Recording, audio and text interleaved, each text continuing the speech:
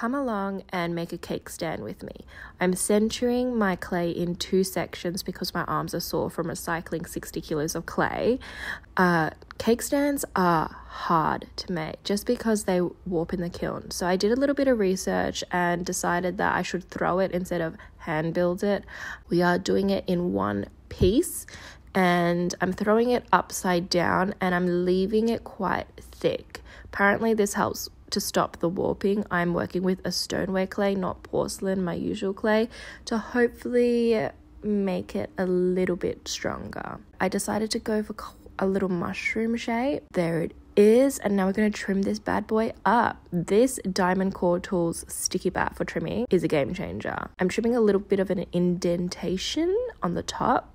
We'll let this guy dry out and I'll see you in part 2 when we glaze this boy. Bye!